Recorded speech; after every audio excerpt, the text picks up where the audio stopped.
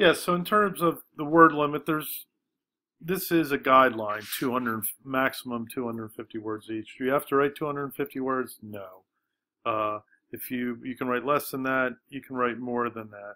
It is my suggestion that you keep it to 250 words for your own sake, for your time, labor, coefficient, and also, yeah, just to really for that. It's really you shouldn't really need more than 250 words to do it, and you can probably do it in less. Okay, but again, if it's less than 250 words or it's more than 250 words, I don't have a problem with it.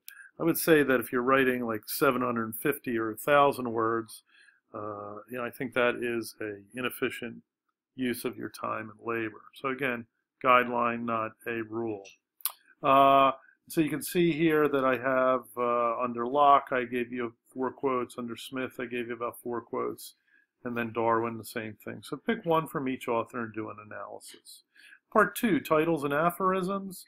So I've given you 4 titles that exist. They are either a title of the text that we read or a chapter that we read. And so what I'm asking you to do here is to reimagine a better title. So look at these 4 titles and just assume that they're weak, they're wrong, they're incorrect, they're fraudulent even, right? That they're not authentic. They're not really telling you actually what's going on in the text. So your job here is to try and reimagine a better title which shows what the problem is, how the text is dealing with the problem, and what the interpretive move of the author is in dealing with this problem. So I say maximum 25 words each. It is a title after all, so you really should not have anything, or I'll just say you should not have anything over 25 words, okay? Then it's not really a title. So just do your best with this. Try to keep it short and sweet and really try to hit the beats that we're looking for.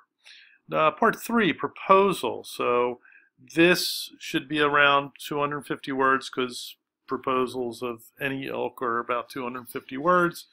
So you are going to pick one of the problems I gave you here, and you're going to outline in narrative form what a paper would look like on one of these topics. So you're not writing the paper, but you are giving me an idea of what the paper would look like.